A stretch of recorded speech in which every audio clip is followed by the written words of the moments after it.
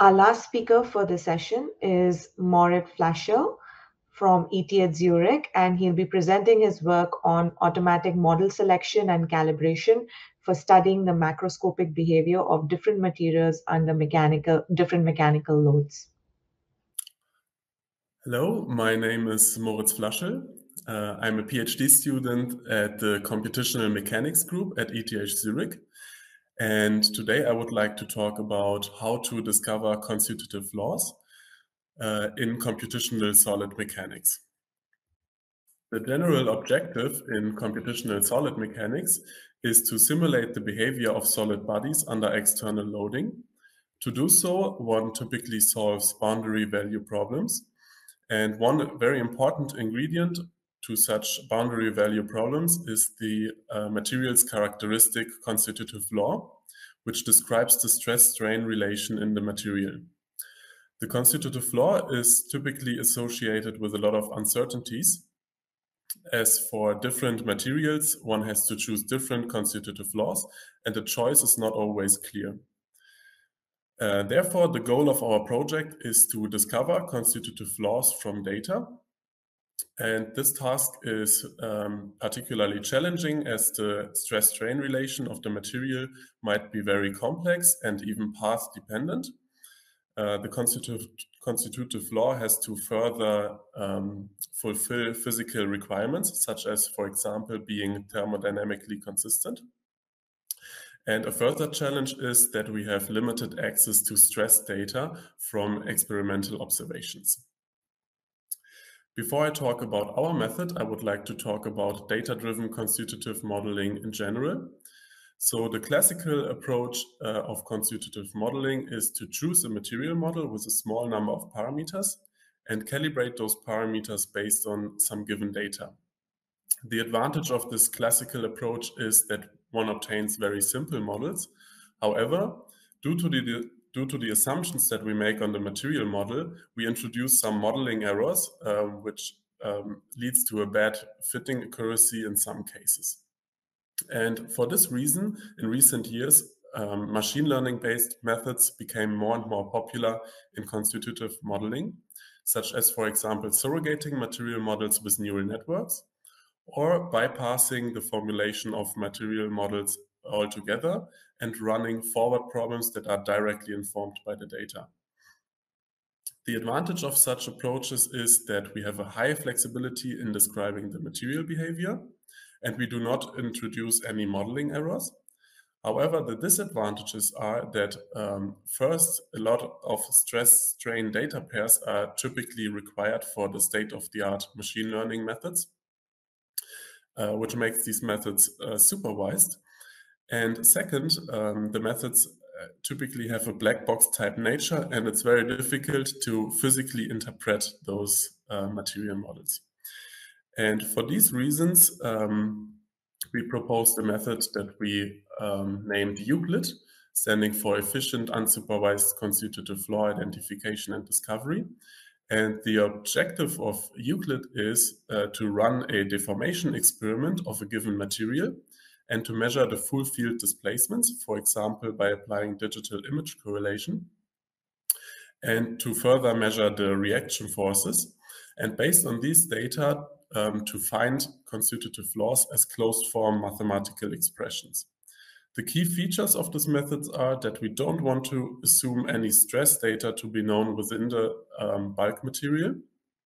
And further, we want to find constitutive laws as closed-form mathematical expressions, which enables a physical interpretability of the discovered material model.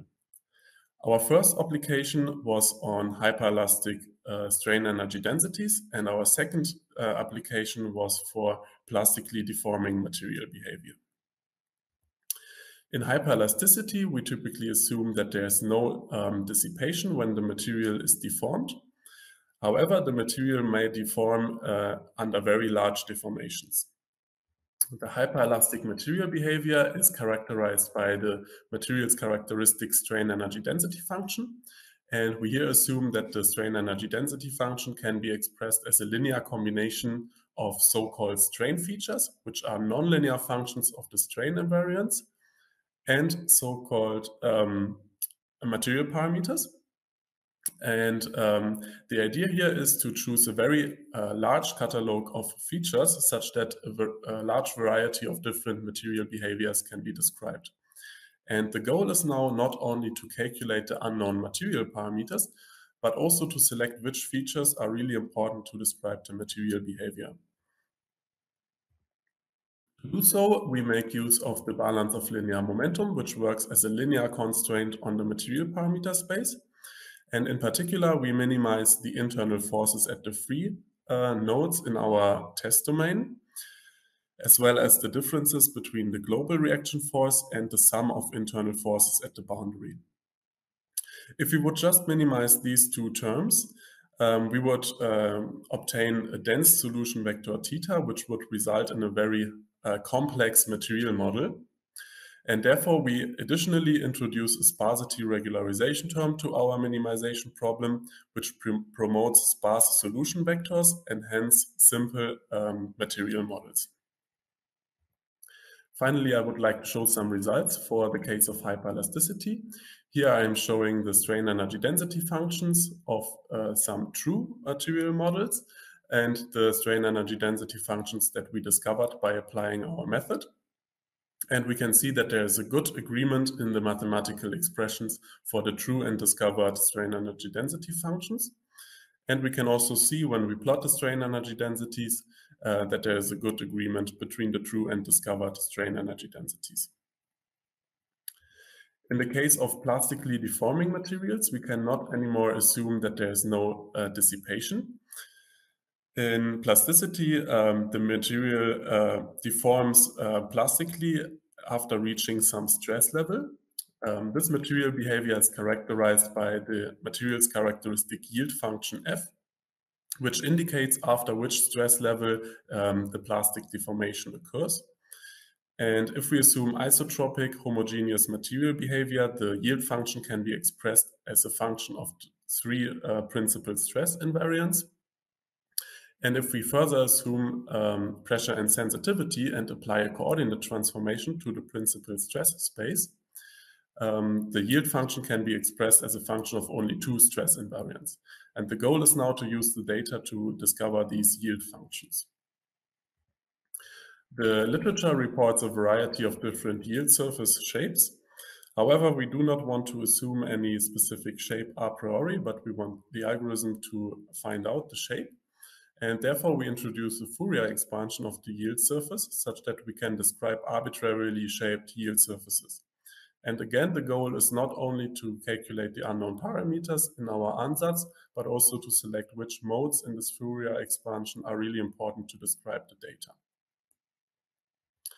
Here I would also like to show some results. Here we can see EUCLID applied to simulated data with artificial noise, and we can see that in many cases we can discover the true mathematical form of the yield function. And if we also compare the yield surface plots for different noise levels, we can see that the true and discovered yield surfaces are in good agreement.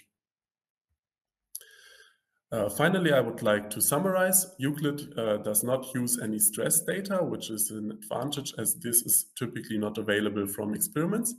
And it finds constitutive laws as concise mathematical expressions.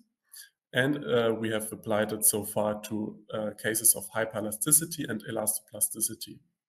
In the future, we would like to work on the robustness to noise such that it can be also used in experimental settings. And we would like to generalize the formulation of the model library such that more different material behaviors are included. If you are interested, we are uploading all our codes and data to our project website. With this, I'm at the end of the presentation, and I would be happy to answer any questions. Thanks so much for that talk. Ready for Q&A session now.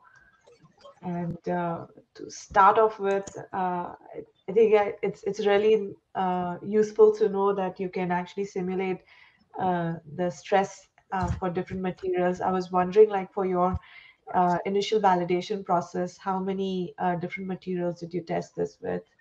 And what were some of the challenges that perhaps you can highlight? Yes, thank you very much for the question. So the first experiments were purely based on artificially generated data. So the project is quite new, so we are focusing on artificial data that we have generated through finite element simulations. And we are now currently working on the experimental validation of the method.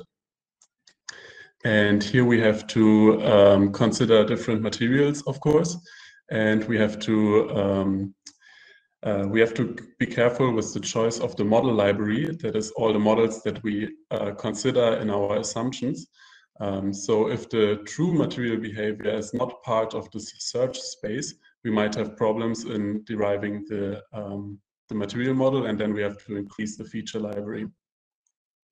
But yes, for now, the experimental validation is open, but the first results on simple tensile tests were quite promising. Awesome, that's great.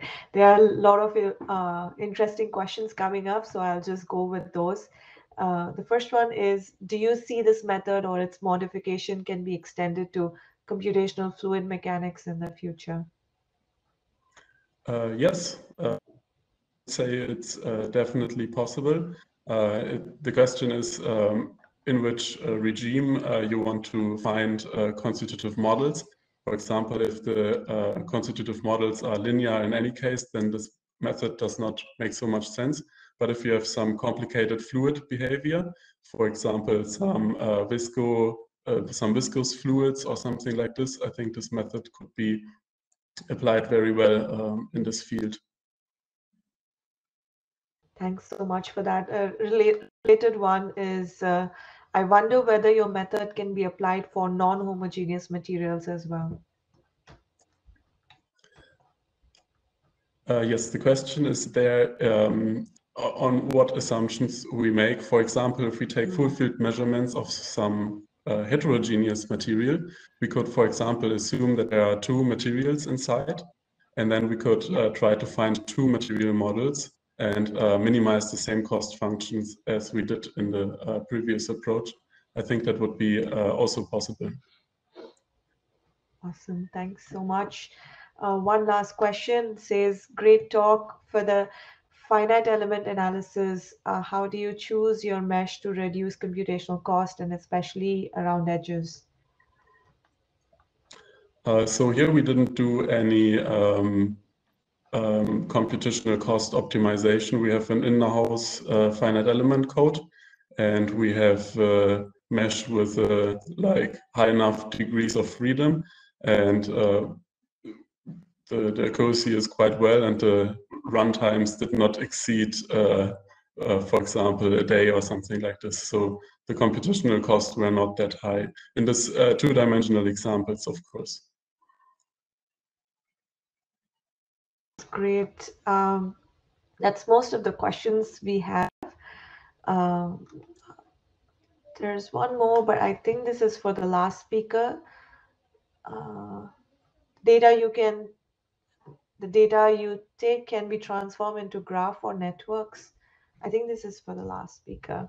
Yeah, so that's most of it. I was just also curious to know if these can be applied to any other domains that you might be potentially thinking of other than, fluid mechanics and in understanding the solid stress details. So are there any other areas or domains that you think this can be potentially applied to? Originally, this sparse regression approach was not applied in solid mechanics, but in dynamics. But here the problem is a little bit more simpler because we have labeled data pairs there. We can learn a one-to-one relation between data pairs. But here really the problem was that we don't have stress and strain data pairs, but we only have the strain in the bulk material and the stresses at the boundary. So here we used this method, which was already known in the dynamics community, but we applied it to solid mechanics, and we solved the issue of the lack of data. Awesome. That sounds quite interesting transition. Thanks so much again for your time. And with that, we also end this session here, and we'll hand over back to the main agenda. Thank you so much. Thanks to all the speakers. Thank you.